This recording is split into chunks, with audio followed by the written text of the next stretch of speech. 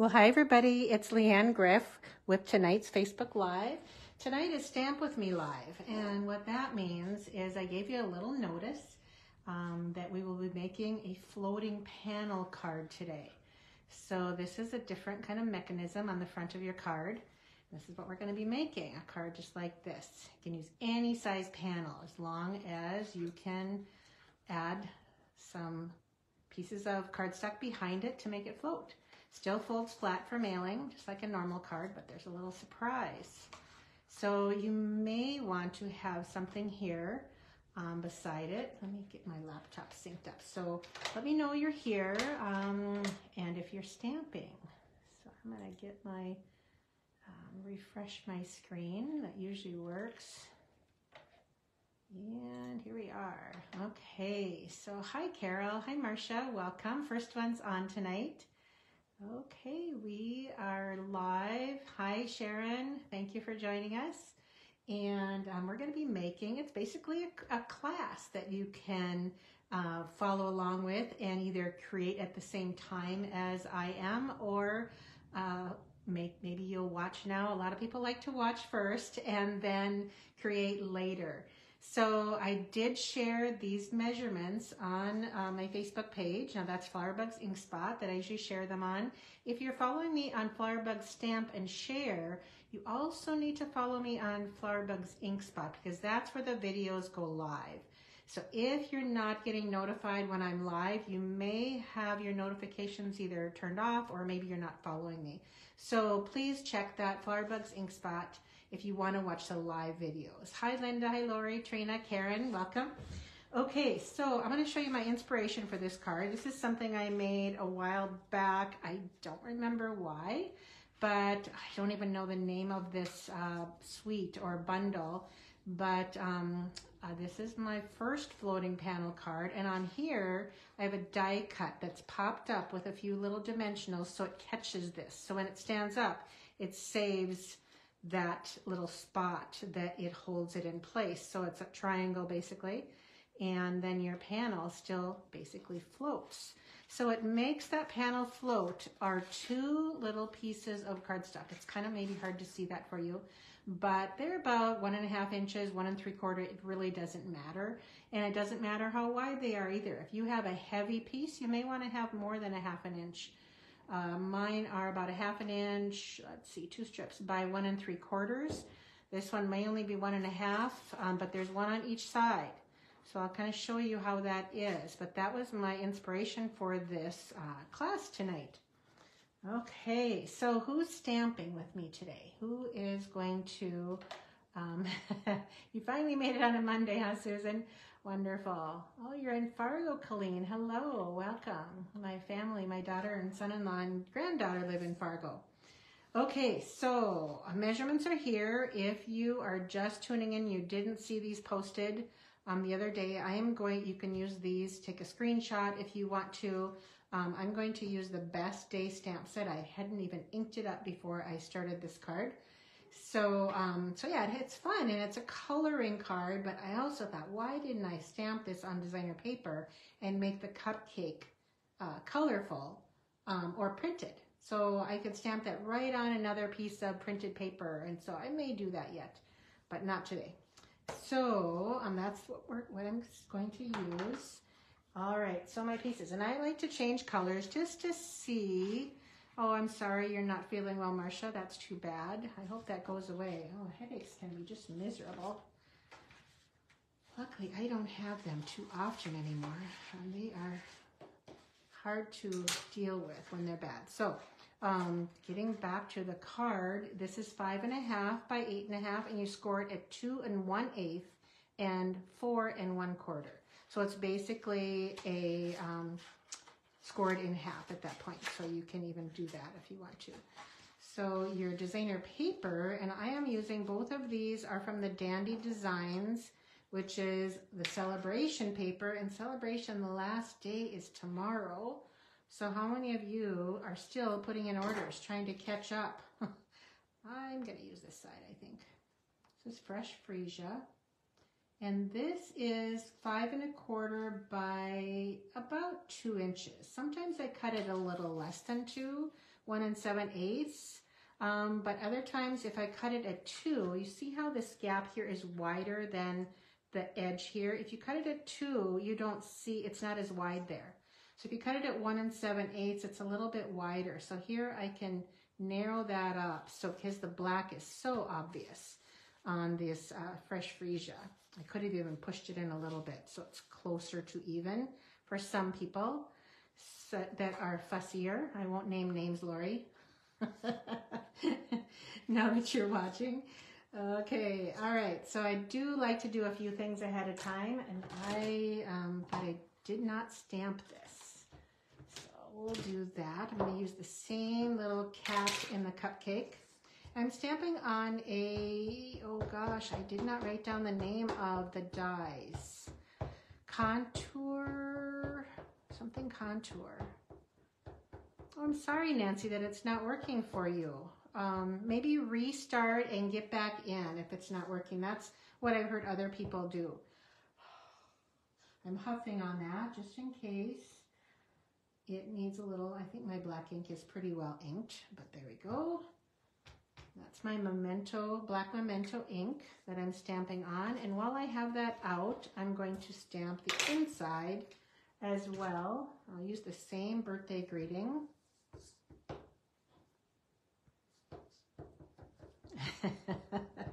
Yeah, I do know you a little bit well, Lori, after all these years.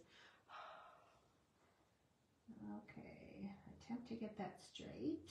It's 2 sides to cardstock, just in case. All right, you know, while I have this, I think I'm going to go ahead and stamp the inside. So this stamp set has some fun accessories on it, and the first one I'm going to use is the little sparklers, and we'll stamp, let's see, twice here using fresh freesia. I have a feeling my ink was, well, it's fine, was not quite, or my stamp wasn't quite clean. That should be a little bit more purple. That, well, it'll be fine. Okay, now check that out. And when you stamp randomly like this, be sure that you rotate your stamp so they're not always stamped in the same place. So like that, every time you stamp. It does give a better impression in the overall effect if they're not all perpendicular to each other. Thanks for sharing already, Karen. I appreciate that.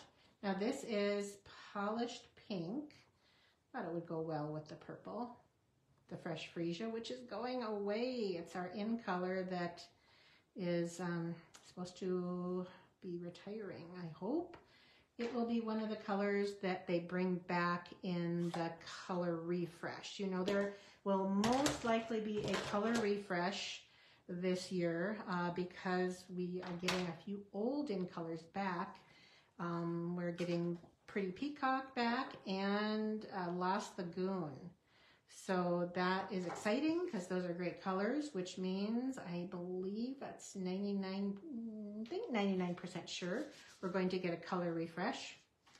Okay, so take your little strips, and I didn't score them. You can score them if you want to. They're just little scraps of paper, and they don't even have to be perfectly even.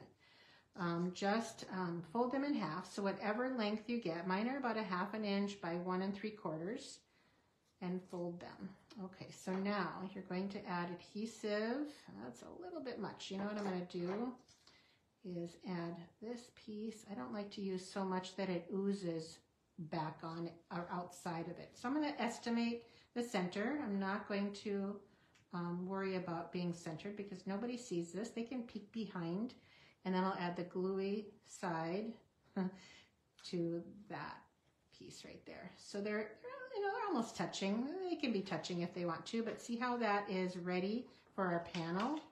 So here's our panel. Now in this case, I added a really skinny piece of black between the fresh freesia and the white. So I thought that would highlight because it was a little bit, so let me show you how it would be if I didn't.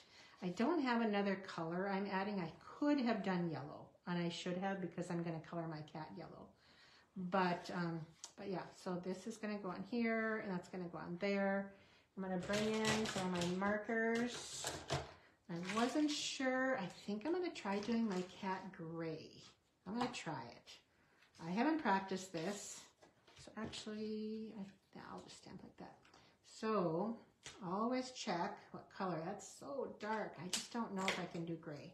This is even darker. Yep, that's smoky slate. Let me see what, well, that's better. The other end, it's so funny how the ends are so different on your blends. Whether it's from use, I always store my blends sideways, horizontal, so they don't get one end of the ink or the fluid to the other end. But sometimes it seems like there's still a difference in each end, and I don't know why that is. But some colors are totally different in the same marker. So I'm just coloring him a light gray, and then I'm going to try and add some accents in the darker gray. Blends are so easy to color with. Okay, so now I may switch to the other end to see how this goes. Get some highlights here.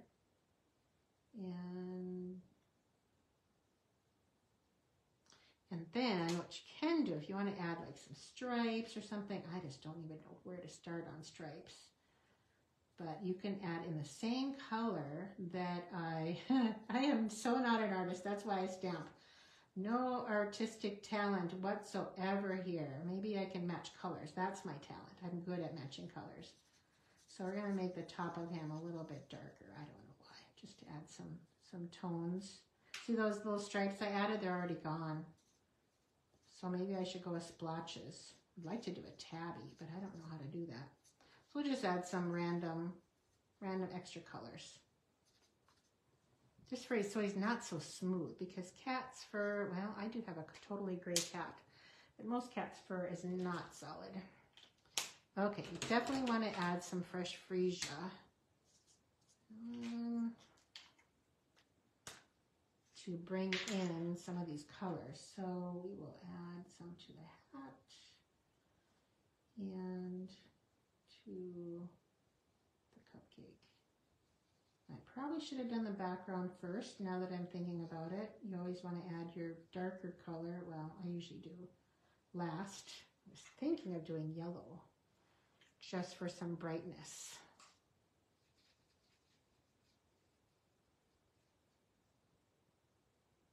Okay, then I have a light pink because I want the nose pink. Maybe a little bit of the ear. Not that you can tell. Okay, I'm probably boring you to heck coloring. Yeah, this was your first choice, huh? Now this one, yeah, this is a little lighter, so I'm going to color the rest of this. Just want to make it all purple, basically. So what I like to do is do my edges, and then I can kind of go to town on the rest of it.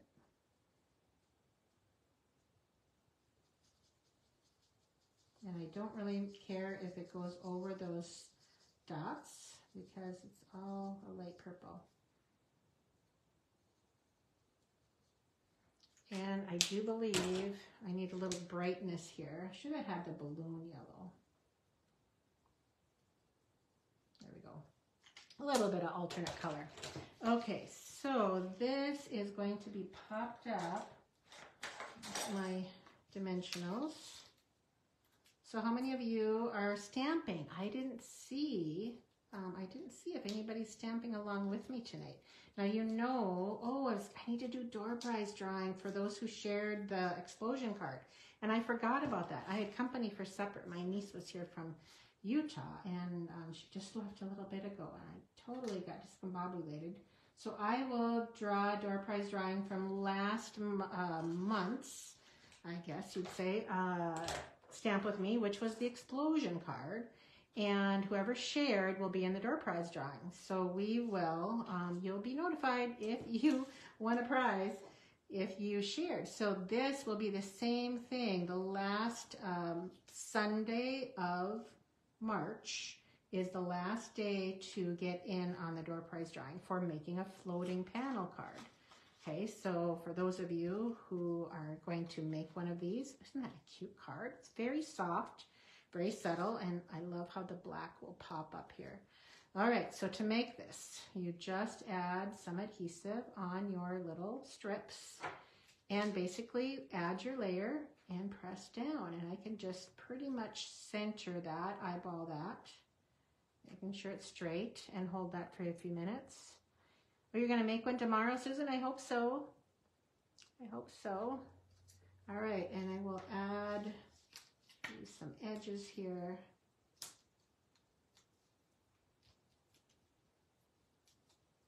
So tomorrow I will be live again for my Tuesday live. If you're watching on YouTube later, I have a live every Tuesday morning, and I do want to make a few things sparkly. This hat has to be sparkly for sure, and maybe the polka dots. So I'm using our Wink of Stella. So tomorrow is the last day of celebration. So I cannot reiterate enough that if you either are not a demonstrator or you want to have a few things on your wish list, be sure to sign up and get the demonstrator deal right now. We have added almost 20 people in our Flower Bugs group. It's been awesome. So yeah, we'd love to add more. So if you are interested in getting the discount, it's really a great deal. Okay, so I colored some yellow and some purple here. So I'm going to alternate. And these are just our regular clear rhinestones, and I used some of our blends markers to color them. Now when I do that, I try and use the, I'll show you the end. So the end I use is the bullet tip end, which does not ruin the tip. This is a nice hard end.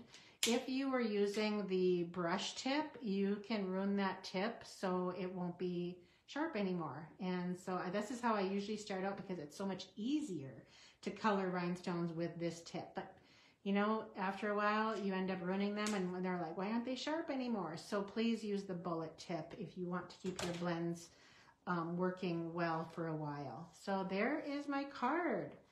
Isn't it cute? Which one do you like better? The fresh freesia or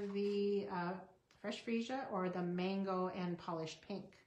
Those are the two options that I did today, or that I'm sharing today.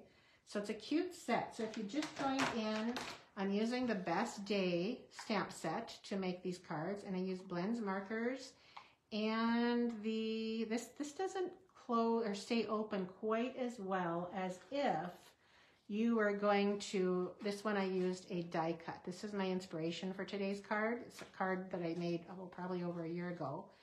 And I save fun fold cards like this for inspiration. I have a little box full of cards.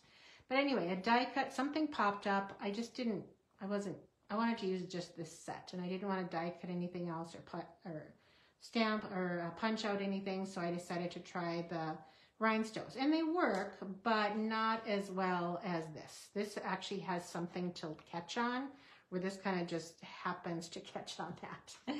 So that's my little tip for the catch mechanism. And it does stand up fine, but it does not catch per se, because it's just on a rhinestone. It just does not catch. Now, if you're having trouble with it staying closed, be sure that you use your bone folder well on your center fold on the front, and it does tend to stay closed a little bit better. Well, then I have to do it on this side too. So bone folding does make a difference on your cards. There. Now see, it's staying just where I want it, because I kind of broke the fibers up a little bit. So you like the left one, Susan? All right. And mango for guys. So that one has some pink in it. Are you sure, Linda? Oh, I know, fresh freesia. I just hope it does not go away. That and soft succulent are my favorite colors of this set of in colors. I'm praying that it will come back and not go away. So I did want to share, I have live tomorrow, but I thought I'd share something I got in the mail today. So this was from Stampin' Up, and I opened it, and it says, Dear Leanne, congratulations on reaching yet another milestone. 1.4 million in career sales is incredible, and so are you. Thank you for sharing your creativity, energy, and passion with others. You've made a difference to others and for me. Thanks for being a part of the family, Sarah. So that's from Sarah Douglas, the CEO of Stampin' Up. So when you reach a milestone, they usually send you a card, and I got the 1.4 million, I think it was last month. So it's wonderful to receive the recognition from Stampin' Up in a card. And a lot of times I got a text from Chad, and I get a phone call from one of the leaders. What do they call themselves? Anyway. Oh, thanks, Lori. Appreciate that. Okay, I think I'm done. So I will make a post in my Stamp and Share group. Now that's my customer group, Flyerbug Stamp and Share. And oh, happy anniversary, Colleen. 3 years, that's awesome. Anyway, I will make a post for Stamp and Share, and I would highly encourage you to share what you've made with this floating panel technique. And then you'll be in the door prize drawing for a prize. Now you have to do that before the last Sunday of March. I don't have the date on me, so I can't tell you what the date is. But that's when I will draw a prize. So I should have done it last night, but like I said, it's been an interesting week. I lost a real good friend of mine on Saturday, and she was a huge part of my Stampin' Up! World, and so a lot of us are very sad. It's been a tough couple of days, losing a good stamping friend. So anyway, I'm going to do my best to get past it. She would want me to keep going because she was you may have recognized her name, Marilyn Roll. She was on here for all my lives. Very, very good support, very good friend, best, kindest woman you could ever meet. So yeah, it's been a tough weekend for a lot of us. Anyway, yep. Be sure to share your floating panel card, and you'll get in the door prize drawing. And I will see some of you tomorrow at 11 o'clock Central Time is for my weekly Tuesday. And if you're watching on YouTube, after I upload this, be sure you follow me either on Facebook or on YouTube, and you should be able to see it all. Okay? All right. Thanks so much, everybody, for joining me. I appreciate you. Thank you, Carol and Karen. I appreciate that, and Susan. Okay. See you tomorrow. Bye-bye.